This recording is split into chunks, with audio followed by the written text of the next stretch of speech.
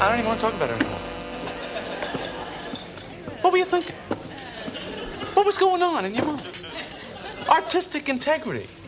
Where did you come up with that? You're not artistic, and you have no integrity.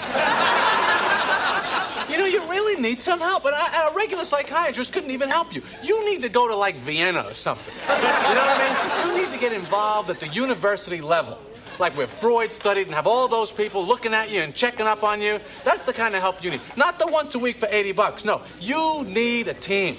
A team of psychiatrists working round the clock, thinking about you, having conferences, observing you, like the way they did with the Elephant Man.